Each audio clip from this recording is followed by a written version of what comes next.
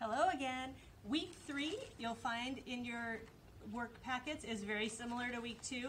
This week our theme will be what we call adapted or fractured fairy tales and folk tales. So for example, if we read the story of the Three Little Pigs last week, this week we might read the true story of the Three Little Pigs, where it's told from a different character's perspective. You'll notice that with your RAS books, we have 5 of those again, and we've tried to throw in some of those different kinds of folk tales. So you might see one that matches one of your books from week 2, but is a different adaptation or version of the story. We've continued on with our color coding. So again, reading is green, writing in orange, word work in yellow, and math in blue, with our suggested schedule of what you might do each day. For reading, we have a poem that you can read, practice reading with fluency on this poem, and you also might do a little word work with this if you want to look for some vowel teams.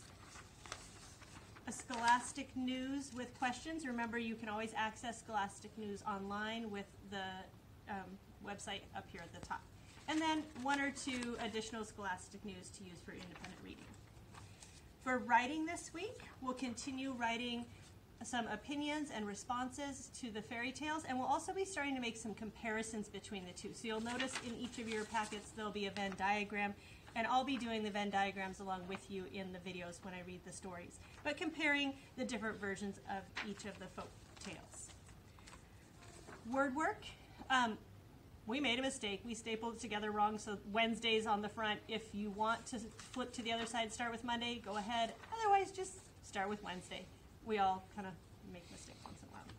And last is math. Similar to last week, you're going to do 1 page front and back each day along with a story problem.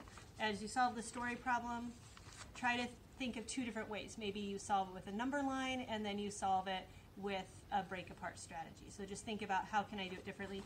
And also in this packet we have some information from our school counselor, Ms. Stefan, about social emotional learning and handling some of the stress that might be happening during this time.